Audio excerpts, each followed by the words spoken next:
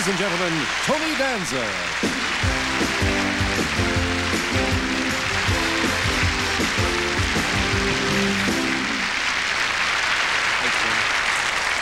By the time Sammy was 9 years old, he'd already been dancing professionally for 5.5 years.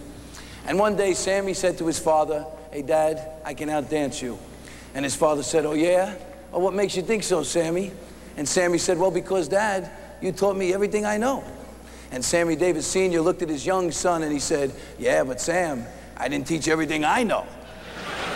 Well, Sam, I don't know much. And I got to tell you, after watching you and Gregory dance, I'm not sure I want to do this anymore. But anyway, we worked up a little routine, me and your friend Pat Rico, and I'd like to do it for you right now. And what the hell, I'm a white guy, so.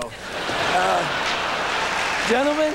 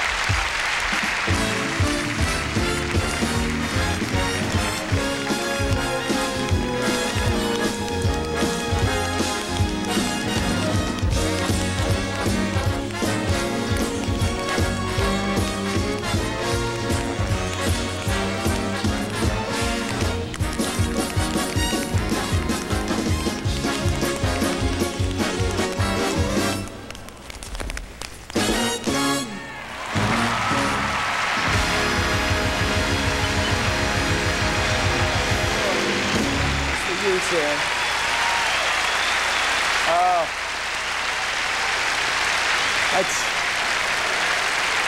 that's kind, that's kind. Anyway, to mention another tap dancer, whenever Sammy met Fred Astaire, you're laughing now, huh?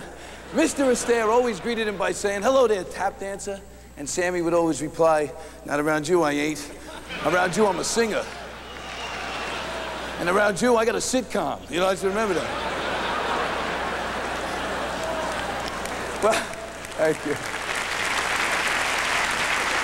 Well, whenever Fred Astaire met Dean Martin, he would say, "Hello, Dean." And Dean would reply, "Oh, am I in town?"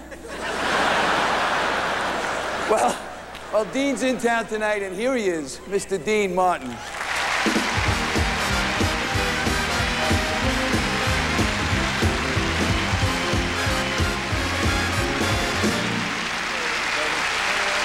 Right here.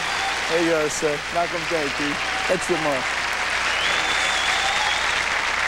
Well, Sammy, I can remember those great times we had together at the Sands back in the 60s.